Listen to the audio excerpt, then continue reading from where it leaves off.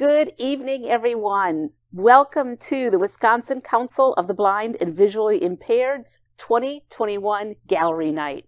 We are so absolutely delighted that you have chosen to join us.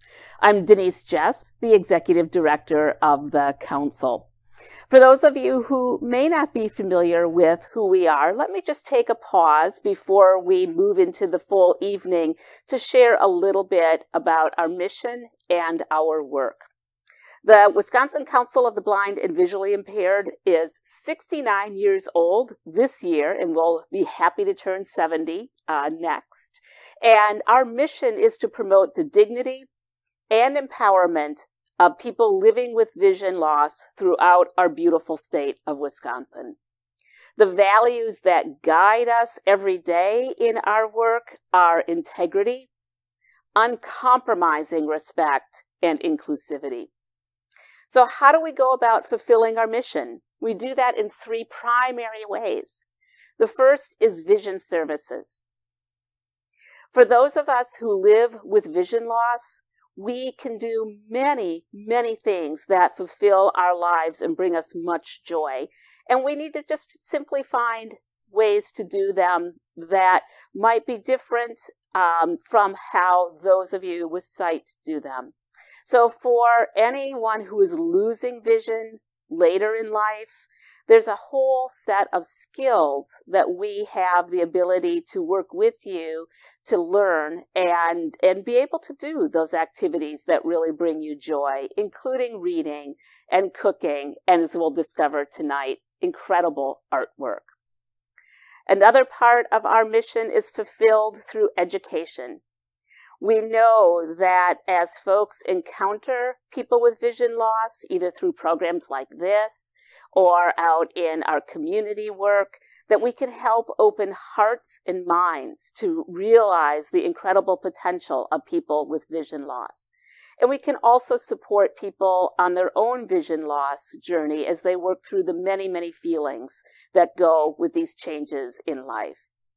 And the last way that we fulfill our mission is through systems and policy advocacy work.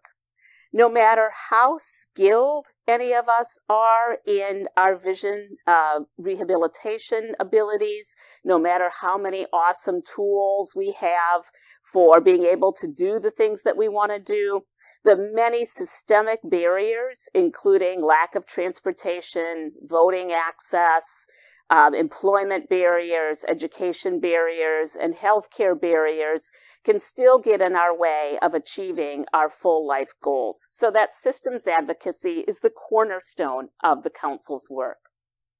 So as we move into tonight, our primary focus is on our education work, because Gallery Night is just an exemplary sample of what that education means.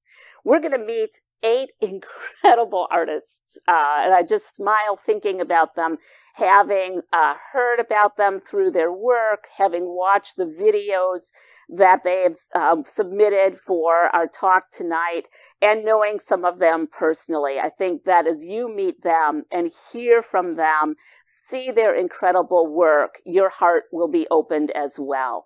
So 8 artists, 2 by 2 by 2 by 2. We'll introduce you to 2 of them at a time so that you have time to really take in their work and hear about it, get a feel for it. Then we'll move into some other pieces of the program, and I'll tell you about those as we get to them. And by the end of the night, you will know these 8 folks who range from adolescents to 80-year-olds, which is amazing to me to hear their stories. We'll also have an opportunity to know that they're from all over the state. So they're not just here in the southern part of the state. They're not just in the northern part of the state. They are absolutely from everywhere throughout our beautiful state. Their work includes painting, photography, woodwork, sculpture, and animation drawings, to name just a little bit of it. We're so proud at the Council to participate in Gallery Night. This is our 10th year of doing this. Every year, the Madison Museum of Contemporary Art sponsors a citywide gallery night. Last year, they took a break from that because of COVID. We just moved online. And it was so exciting to be able to have people from all over the state and actually all over the country participate in gallery night. So if you're online now watching us on YouTube, feel free to put a comment in about where you're watching from. And also comment if you know one of the artists, because that would be so fun for us to find out as well. Tonight, Gallery Night is happening live throughout the city of Madison, and after our first snowfall here tonight, we're really happy that you're home safe in your living rooms watching us. So let's sit back. As you're watching the videos for each artist, you'll find that they're accessible as well. So each person is introduced, and then there'll be an audio description of the artwork so that those who have vision loss are able to fully participate as well.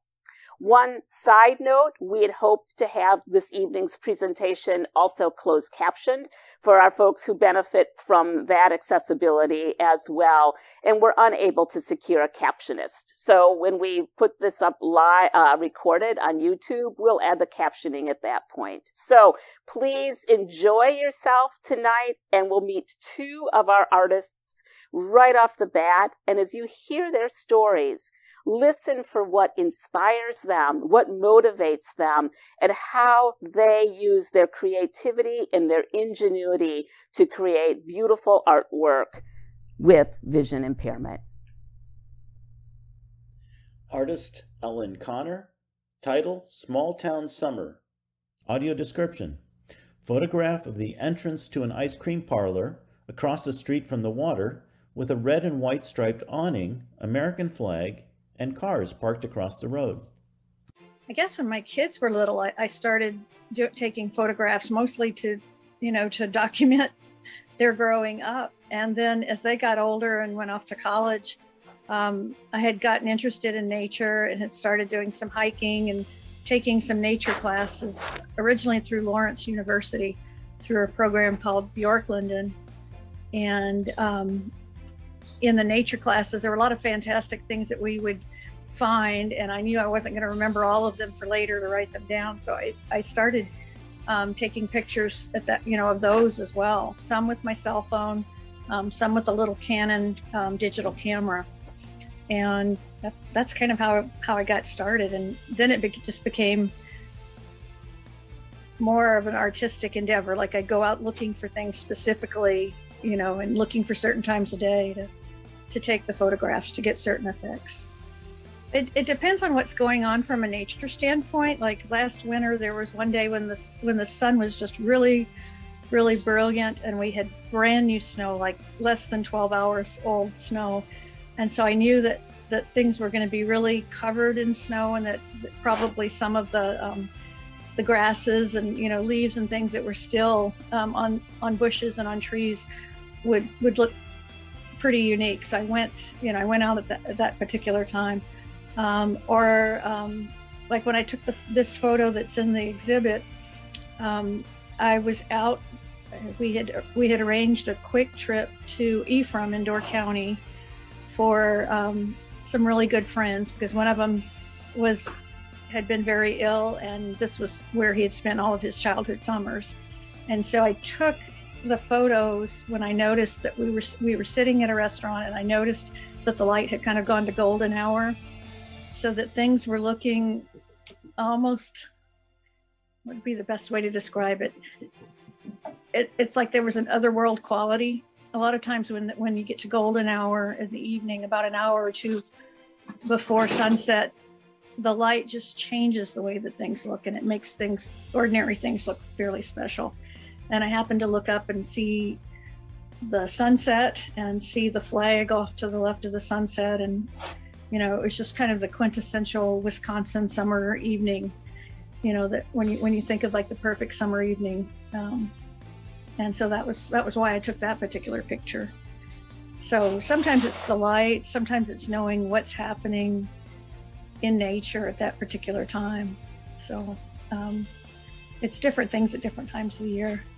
Now that was one of the reasons I was taking some of the photographs, is that, maybe we'll go out and there's a wildflower, and I really can't see any of the details of it. I can see the color of it. Maybe I can see it's white or it's pink, and so then I will use either my cell phone or a digital camera and take a photograph of it. And then when I bring it home, I use a Mac computer, and I use the magnification programs that are available through Mac to bring it up. And then I can actually see that the white flower has almost like pinstripes in it. And it's one that's called Grasses of Parnassus. But I can't, I can't see that on my own when I'm just standing on a boardwalk or standing on a trail looking down. It just looks white. So sometimes I'm using it like that. I liked to do birding before I started having some vision loss, and my significant other would take the photos of the birds. Sometimes I could see them because they were really brilliant colors. Sometimes I couldn't because they were up high, but he would get photos of them, and then we would come back and sit down at the computer, and he would bring them up on the computer, and then I could see what the bird had looked like, So through Wisconsin Council, I've actually taken 2 of the birding by ear classes now, the joint program between Madison Audubon and Wisconsin Council. And that's been so fun, because I thought I just wasn't going to be able to do birding anymore. But because of that, I'm able to do it. I do it a different way. Sometimes with the monocular, once I hear the bird, I can see the bird. A lot of times I can't. I did one of the birding by ear morning hikes back in, I think it was May, with Madison Audubon, and I never saw any of the birds, but we heard a lot. I think we heard more than 20, which was just fabulous. So it's, it's kind of prolonged it, and that's let us come in my backyard where I've got these 50, 60 feet trees, and be able to hear the birds when they're migrating in the spring and, now in the fall. I don't generally see them, unless they come up on my deck, but I'm getting to hear them, so I know what's in the neighborhood, which is a lot of fun. Artist John Giallombardo. Title, Lake and Canoe Scene. Audio description, acrylic painting on a round canvas showing a small lake with an empty red canoe on its edge, framed by a green tree on either side. Artist John Giallombardo. Title, Beach Scene. Audio description, oil painting on canvas of a beach with purple sand, a boat teetering on the water's edge, a lighthouse in the distance, and a sky full of wispy white and yellow clouds. I think it started when I was a kid. I didn't paint, but I did a lot of coloring books. And when I was in public school, I couldn't see the blackboard, so a lot of the time, instead of when I was supposed to be writing, I drew pictures all day. Then when I started painting, a friend of mine who was a roommate in Job Corps became a minister and asked me to do a painting of a lighthouse for him. And it just kind of grew out of that, where I was getting requests from people I didn't even know. Fortunately, I have enough vision in one eye to be able to do it. And that's getting worse, so, because I use a guide dog to travel with. But what I do is I have an easel, which is an old ladder, and 2 lamps on the easel where I focus it on the canvas, and everything I do is freehand. I don't draw anything, I do it all free. The one is a 3-foot by 4-foot painting of a sandy beach, and in the center there's a boat that was washed on shore, probably ancient, sitting there. And in the far background on the right is a lighthouse on an island. And it's kind of interesting, because if you're not looking for it, and all of a sudden it's there. I think when you looked at it, you mentioned the lighthouse, and not many people would mention it right away. In fact, I did it for a friend of mine who was visually impaired, and he agreed to donate it back so we could put it in the gallery for sale to raise money for the Wisconsin Council. The other painting was a round painting, and I had never done one of those before. I tried a canvas that was round, and I did it for a friend of mine who went to a nursing home. When I told her about it, she says, take it back, do a different painting for me, and donate it to the Wisconsin Council. So whatever amount of money people want to pay for these paintings, all the money will go to the council. I'll put a canvas on the easel, and I might stare at it on and off for a day or two.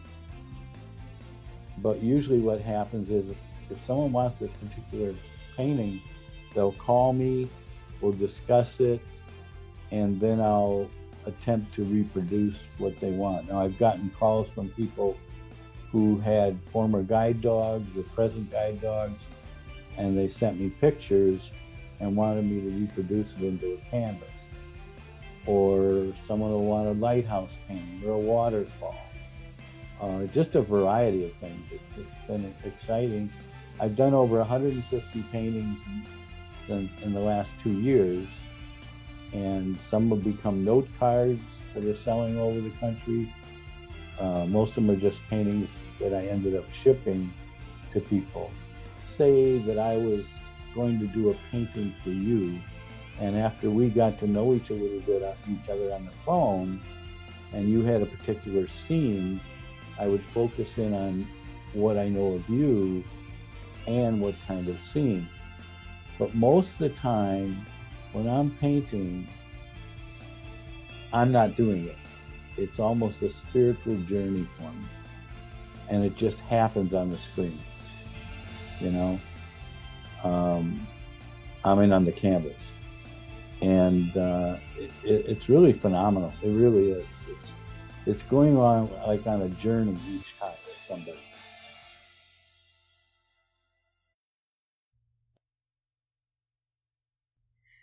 Wow. John and Ellen, thank you so much for your beautiful work and your awesome stories.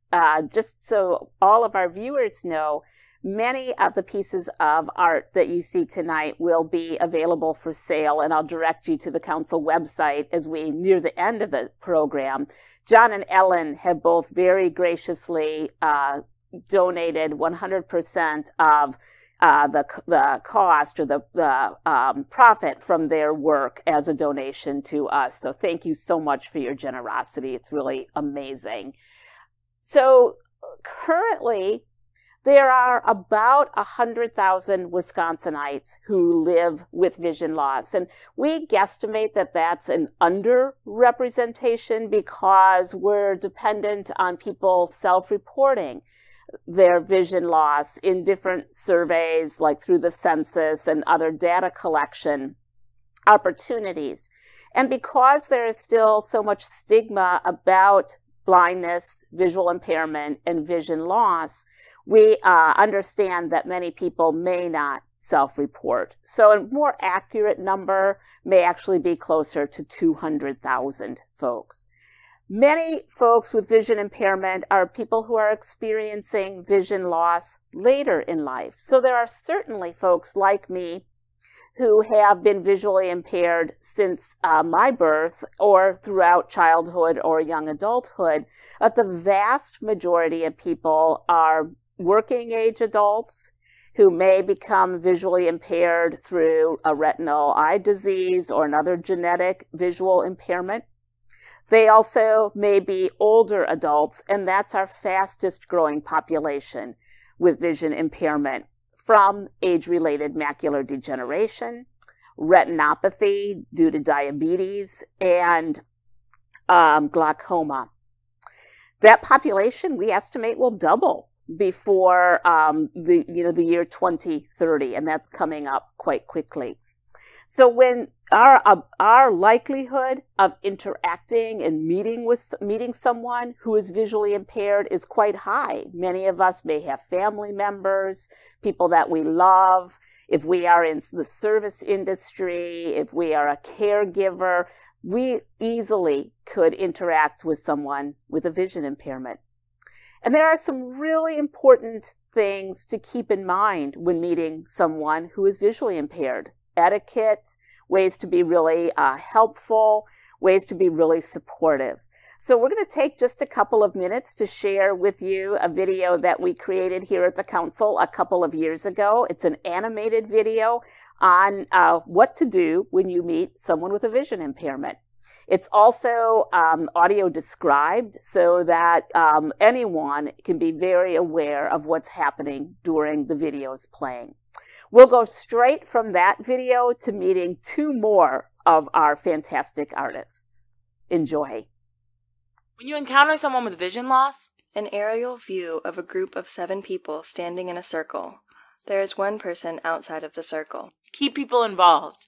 The group of people moves towards the person, Invite people into the conversation. and they are added to the circle. Word bubbles pop up. Describe what is happening. When you encounter someone with vision loss, An animation of a person walking down a city street with a service dog. do not pet or distract the service animal. A word bubble says, "The dog is working."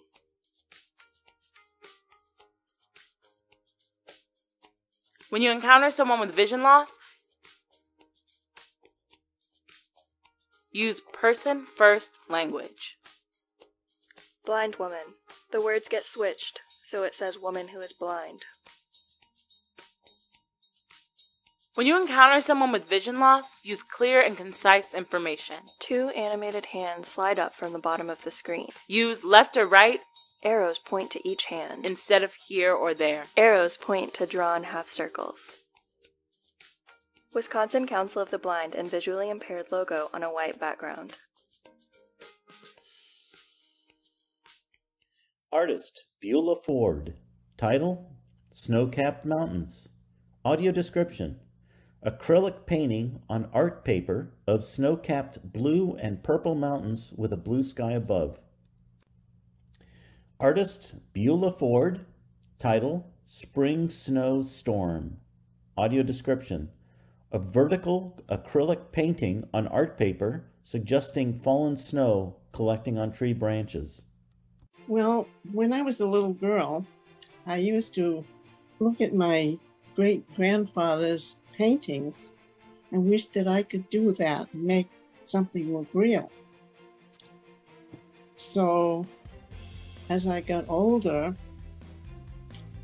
you're gonna laugh at this. I used to lay in on the porch, and the roof had knots in it. I would imagine that I was looking at something. The knots would give me an idea of something. And then later in life, to make things real, I just studied things.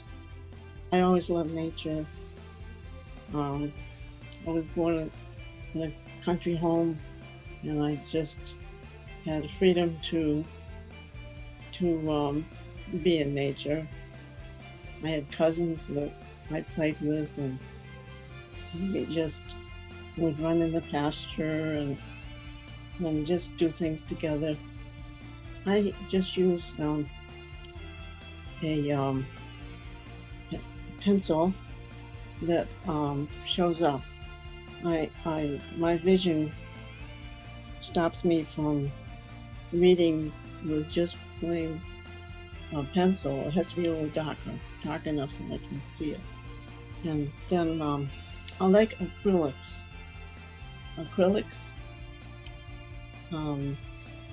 I have some watercolors that I like, but you don't get the same effect. I did I did sell a picture that I did in acrylics. I almost threw it away. And a friend of mine said, "Oh, I'll buy that. Here, here's $100. She framed it herself. I was living in Vermont at the time, and it was a picture of the river. The one was the spring storm. It would be the spring buds were peeping through, but there was a snowstorm with sticky snow, and it just it was a nice day. Poplar trees, yellow leaves, and the mountains were covered with snow. And I think it was a nice, warm, sunny day. Well, I'm glad I can see as much as I do. I'm glad I had a cataract surgery and it turned out better than I expected. I'm just legally blind in one eye. I'm just thankful for what I have. Artist Mark Weber. Title, Forever in Bloom. Audio description, metal sculpture of red, blue, and orange flowers with many petals. Artist Mark Weber. Title, Rooted in Nature. Audio description, planter made from styrofoam and drywall mud made to look like a natural rock formation. I really have been making art since high school. That was my favorite class. Salvador Dali is my inspiration. However, since now I see much like a Dali painting, my inspiration has been more of my dislike for winter, thus wanting to create 3D objects of trees, rocks, flowers, etc. to have indoors. I use no real assistive technology. I use more feel than before as my sight has become less and less. I first think of what I want to create, and then I picture it over and over in my mind until I know exactly how I want to make it. The Forever in Bloom is about 52 inches wide by 46 inches high. It is the result of having 3 old satellite dishes laying around and not knowing what to do with them. They are cut to make the flower petals. The dish mounting legs are obviously the flower stems. And I use some curly steel rods and some leftover cut out pieces from the satellite to make the small leaves. Rooted in Nature is a boulder that actually has fissures or cracks.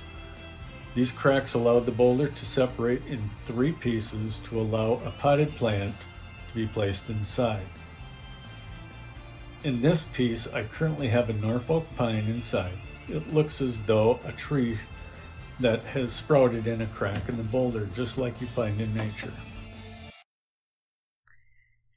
Wow, thank you, Beulah and Mark. Those were amazing pieces of art and just really inspired. So let's look a little bit at how do our artists create their work. They've been telling you about that as they've been sharing, and many of them have used vision rehabilitation techniques and accommodations to be able to continue doing their creations.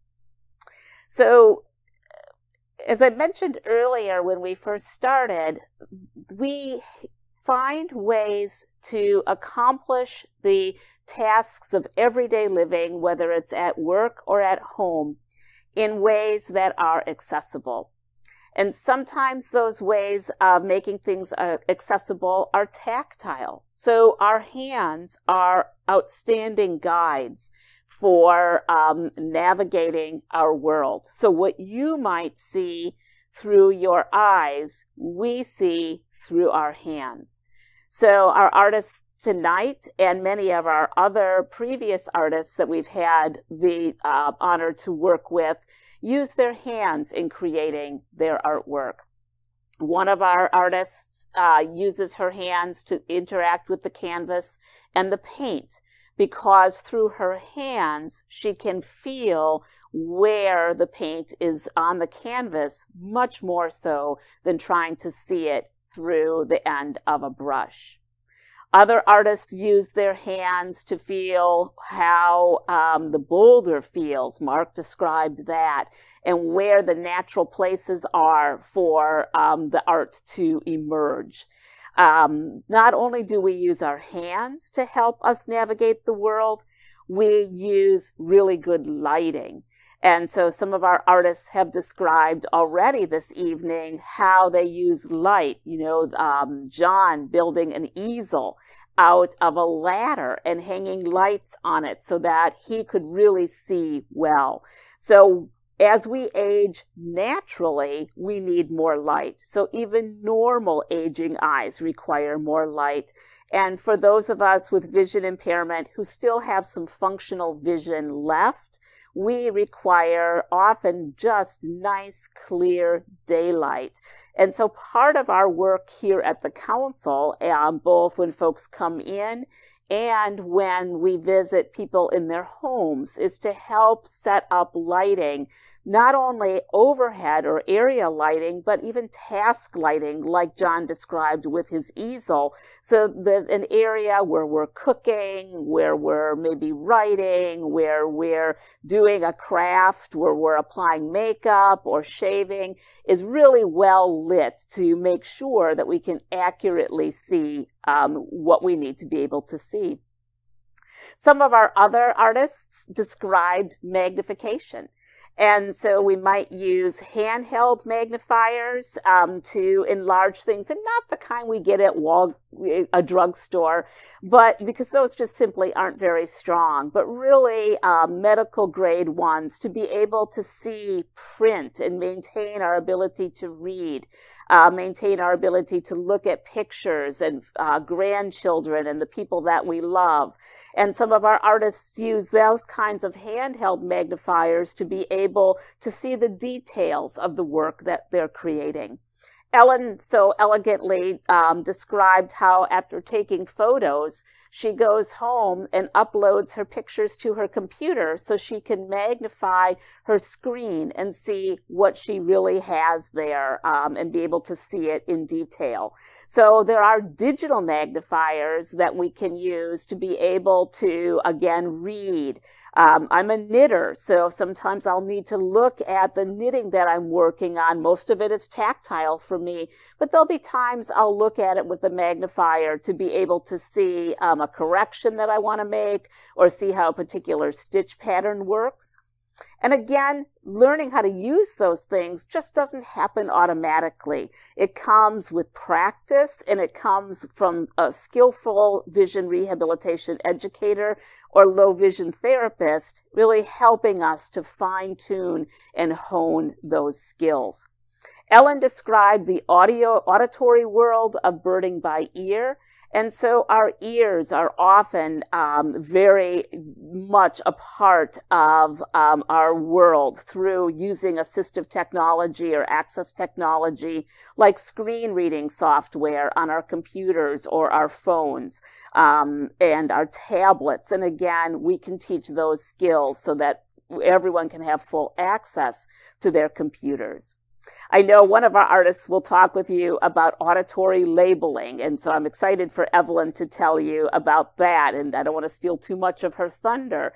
We can label, or anyone can label, jars and containers and medication bottles, and then use a special device called a pen friend that can pick up the labeling and read it to us auditorily.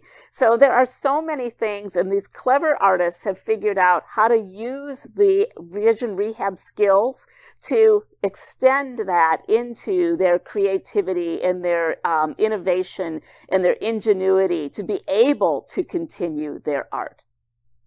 For many of us with vision impairment, isolation and depression and anxiety are realities. And so having something that lights us up, that gives us joy, that we can express our creativity and share that creativity with friends and families, and in this case, a wider community through art gallery. Through the art gallery can help reduce that sense of isolation, bring down that feeling of anxiety, and lift up those feelings of depression, lift that. So we're so glad that these artists have come forward to share their work, and we're as hopeful for them that this is a rejuvenating thing as it is a gift to all of us to be able to share it and see it together. So let's meet two more of our artists. We're about halfway through our artist tour. So here we go. Artist Eli Santine. Title, Phillips, Fight Stance. Audio description, cartoon-style digital pencil drawing of a creature with wild, bulging eyes, legs apart with his weight on his bent left leg, and fingers bent at bizarre angles. Artist Eli Santine. Title, The Alien Voyager. Audio description, 3D digital render showing green, purple, and blue orbs in the corners and a larger red, blue, and green conical figure with points at both top and bottom at the center. I ironically got into art through a show called The Simpsons because I looked at it for the first time and I thought, wow, this show has great pantomime performances. You know, there were these artists like David Silverman and Wes Archer who worked on The Simpsons as animation directors who really brought great acting to the show. And ironically, I got into animations of The Simpsons because it's ironic because The Simpsons isn't really recognized as a very lively show in terms of animation. It was very much writer-driven. And I started to draw sort of like imitating The Simpsons style. And then eventually I got into a show called Ren and Stimpy, which was a very popular Nickelodeon show during the 90s. And I realized that, wow, this is very good art. This is wonderful animation. And that sort of made me divert my style from the Simpsons style to the Ren and Stimpy, to more of a Ren and Stimpy style. And then I eventually started getting into classic cartoons from the 40s and 50s, you know, the Warner Brothers cartoons and the MGM cartoons. And that really changed my sense of design for the better because, you know, with Ren and Stimpy, the design is very complex. It's very hard to draw in that style. So when I started watching classic cartoons, I was like, gee, this is gonna make it a lot easier to draw my characters because the designs are simpler and more appealing. My process is basically, I have an idea for a drawing in my head. Sometimes I don't, sometimes I just make up the drawing as I go along. But usually I have an idea in my head and I start drawing construction and I start drawing basic construction, you know, like a circle for the head. Then I do a couple circles for the eyes and whatnot. And basically it involves a lot of undoing. I erase my animation a lot. In some cases, when I'm doing digital animation, I do a lot of undoing because I'm sort of figuring out what I want my pose to be. And I draw relatively roughly. I try to keep the line strokes are rough, but I try to keep the drawing more clean and coherent. And oftentimes I usually like to draw on the iPad because in Photoshop I can zoom in really far and get into the tiny details. So that's part of the Access applications that I use. And with the 3D render, I would describe it as sort of a flying saucer-esque object, sort of a UFO-esque object. With that, I was experimenting with proportional modeling. It was the first time I tried proportional modeling in a 3D modeling software. And I just sort of made it up as I went along. So I've definitely entertained pursuing a career in animation. I'm actually looking more to do more 3D animation because that's really where you can find work these days. It's like, I would say classic cartoons. I really love the Warner Bros. And MGM cartoons, you know, by Chuck Jones and Tex Avery and Bob Clampett. You know, the big names in animation that really established the medium. That's kind of the style I'm really trying to go for, and I feel like through learning from these classic cartoons, I feel like I'll be able to make like some great stuff. And I'm also inspired by CG animation of the 90s, you know, back. I really think that animation is the world's greatest art form because it combines so many of them into one thing. So all the other artists who are participating in this, keep drawing, study your influences, and try to incorporate some of those influences into your work. Artist Evelyn Becker. Title: Kaleidoscope of Love. Audio description: multicolored hexagonal crocheted Afghan using a puff stitch. It depends how much sight they've seen. If they've seen a kaleidoscope, you kind of get the idea of the colors being sort of mixed up.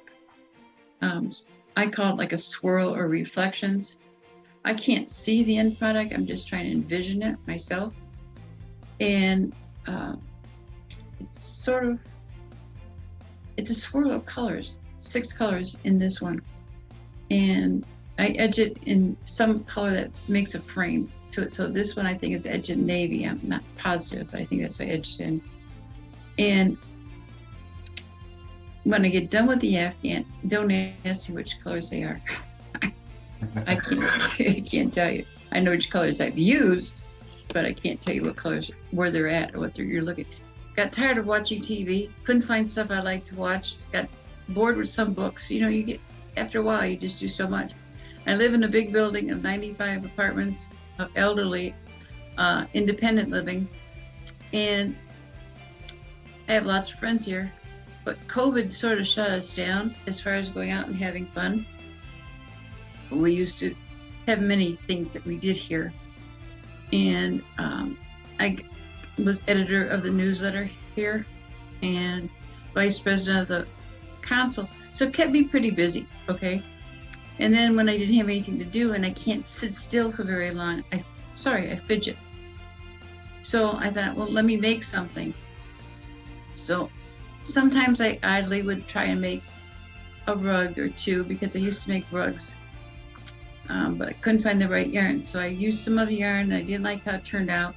And then I said, well, I think I can use this one thing I made for a rug for the end of my bed, like an Afghan. I thought, why don't I make an Afghan using the same stitch, but do my own pattern, because I don't like rows and rows, like a row of red, row of blue, row of white. I want colors all together when they go together. So I developed the idea of doing 198 stitches and switching colors, which makes it look sort of swirly. And the first one I made was for my grandson, and I used the colors of the color wheel and put them together into a Afghan for him. And crocheting is fairly easy. No matter what you do with it, if you have to rip it out, it's easy enough to put it back together. Unless you try to match colors and you can't see what you're doing. You have to go to your neighbor and say, is this white or is this green? You know. And I take the colors and they go in Ziploc bags. And on the outside of the bags, I put one of those talking label things from they have those talking wand labelers things. I love those things. And I label the outside of it and keep track of my colors in the bags and the order I want them to go in. I put that on the tag too. Originally I tried Braille labels, but they don't stick too well, and I'm not real good at reading Braille. I can read some Braille, then I'd read it backwards. I go like, what did I put down here? So the talking, what they call it, talking label wand, okay? And it is amazing. It's an amazing piece of work. You can put anything on that thing that you want. I have my prescriptions labeled with it. My canned goods are labeled with it. anything I turn around, I put something in the closet. Oh, I'm going to remember what this is. And I'll go in there a week later and go like, what is that? It's another tube of something. But so that works out real well for me. Thank you, Eli and Evelyn, for sharing your work. I'm Lori Werbekis, the Fund Development Director for the Council. We are so pleased to welcome Park Bank as a sponsor tonight. Thank you for your financial support of the Council and for the artists that are making Gallery Night possible. Donors to the Council play a major role in supporting the educational programs, vision services, and advocacy efforts throughout the year. We invite you to join us in supporting these life-changing services for people with vision loss. You can do so using the link to the Council's donation site in the chat. Now back to meeting our last two artists. Artist Gerald Johnson, title Woods of Wisdom, audio description, wooden table with a cypress cross-section top and tree root base. These are the words of Gerald Johnson. I've been making art all of my life. When I was 8 years old, I was told not to use the X-Acto knife, but I did anyway, and have the scar on my thumb to prove it. But that was the start of my carving, stonework, clock and table making, and many other things. I've always been inspired by the idea of making something out of nothing, and I was apparently good at it because people liked what I did. So I just kept doing whatever came to mind or fit a desire or need. Wood continues to be my favorite medium. I transitioned to making tables instead of carving. With my loss of vision, I've begun using feel more than visual cues. Woods of Wisdom is a table made from a cross-cut piece of a cypress tree with a live edge. In true cypress form, there are deep crevices all the way around. The surface is sealed with epoxy, giving it a nice, smooth, shiny sheen. It sits atop a tree root that serves as the table base, spreading out from under the table in all directions. Artist Allison Fortney, title Allium Close-Up, audio description, close-up photograph of a flower with a round head composed of many small purple star-shaped flowers. Artist Allison Fortney, title Purple and White Iris, audio description, close-up photograph of a flower with wavy petals that are white with purple edges. So I first wanted to take photography when I was in high school. However, I was having a number of health issues not related to blindness. And so unfortunately, I didn't have the time to, take the full-fledged photography class where you got to develop your own film and that kind of thing. So my first experience with photography was my senior year in high school, when I was able to take a multimedia class. And we were learning about, taking video, putting together slideshows and that sort of thing, different multimedia presentations. And so that's when I first, found out that I was actually good with the camera. And so when I went to college, that's when I got to explore it more. And it wasn't a requirement. I double majored in college in graphic design and web design and web development. And so, yes, you could take a photography course if you wanted, but it was like a shortened kind of class. But no, I wanted to be hands-on, shoot with film, not develop your own film, but shoot with film and just get to know the camera better. And so I did. My photography drastically improved while I was in college. And then I ended up getting my first digital single lens reflex camera when I was in college. And I've been shooting ever since. I think my inspiration is finding what other people might not see. And that's thanks to my vision. I have retinitis pigmentosa, so I have a loss of field vision. And so I have to focus more closely on my subjects. And if I'm taking a walk through a botanic garden, I sometimes tend to walk slower. And if I see something that's interesting, I might pause, I'll examine it.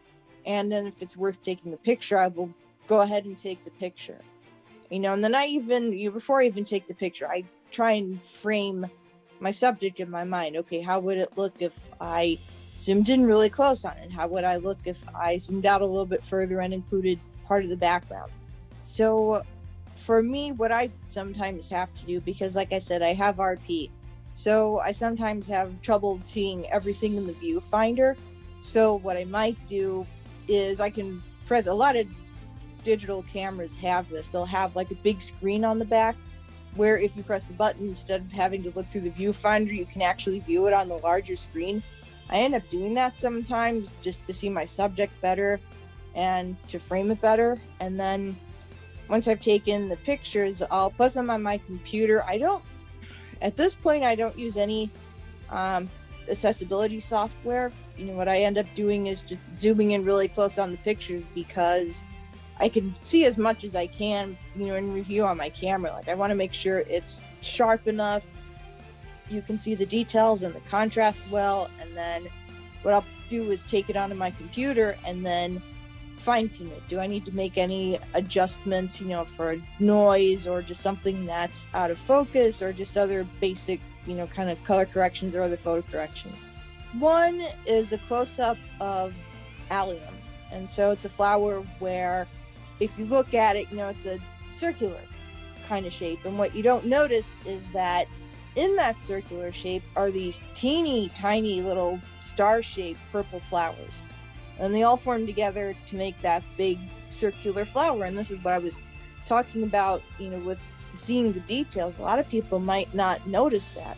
And so what I wanted to do was get nice and up close with it and show the detail. Those are one of my favorite flowers to photograph.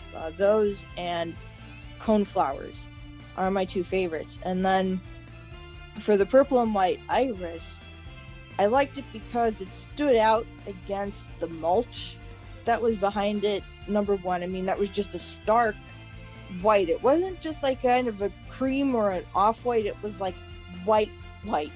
And then the way the purple kind of blended in with it and how it contrasted and everything, I just thought was a nice composition. Even though you are visually impaired or legally blind, to keep pursuing your art passion, no matter what other people might say.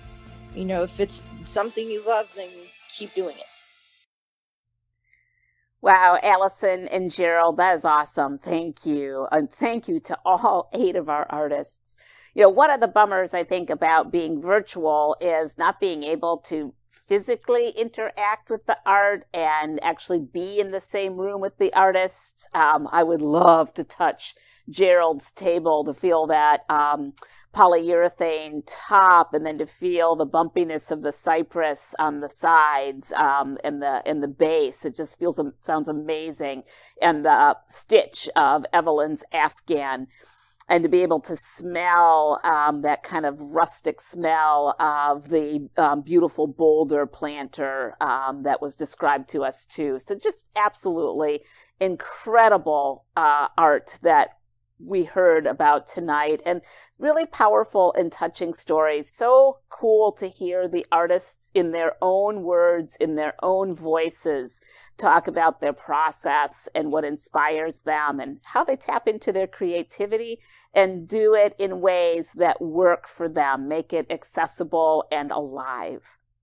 You can visit more with each of our artists in a number of different ways. Well, maybe it's not a number, but it's a couple. We'll make this YouTube playable again and again and again. You can play it on repeat. You can share it with your friends and your family, and please do that. We would love to have more folks be able to visit with these artists through this recording. You can also come to our website at wcblind.org. Go to the events menu and go down to gallery night, and you'll be able to link from there to our online art gallery. All the pieces are both audio described. You'll get to hear our awesome volunteer Peter's voice again in describing each of the pieces, if that is helpful for you. And then you'll also be able to see which of the pieces are available for sale. Some of the artists are donating 20% of their profits to the Wisconsin Council of the Blind and Visually Impaired, and 2 of our artists are donating the full sale price. And some of the pieces mean so much to the artists that created them that they're staying with them. They just shared them with us for this evening. So please visit that art gallery as well, and think about holiday shopping while you're visiting there. We're also hopeful that you'll take a little bit of time to learn more about the council at our website at wcblind.org. And if you or someone that you know and that you love is experiencing vision loss, we're really hopeful that you reach out to us to learn about either our services here at the council or to work with us to connect you to other services in different parts of the state that, that we feel a little bit further away from us. We know that people experiencing vision loss often wait anywhere from 2 to 5 years before they reach out for support because they think my vision's not bad enough yet. And we really would love to work with you early on so that we can support the changes that you're experiencing as your vision changes, and that there's less interruption in the quality of your life and being able to do the things that you absolutely love to do. So please feel free to reach out to us by phone, by email, on the form on our website. I want to do a very special thanks again to our sponsor for this evening and to the Madison Museum of Contemporary Art for motivating us to participate in this amazing event each year. I want to thank our board and our staff for all of their support for the work that we do. And I want to call out our amazing behind-the-scenes crew tonight who helped set up all the artwork and make it displayable behind me, who are running the tech and pressing the right buttons, things I know very little about, so I'm glad they know a lot about it. I have the easy part. I get to talk with all of you. It's what I do, I think, pretty well. They have the part that is not easy for me by making it all come together and look good. So particular hats off to Nick, Mitch, and Bob for all of their technical expertise. And then a hats off to Lori, who joined me on this side of the camera this evening. And a big, big thank you to our artists for giving their time and their talent for the evening, and a big, big warm thank you to all of you who chose to make this your Friday night event. Be well, be safe, and take good care, and thanks again for coming. Good night.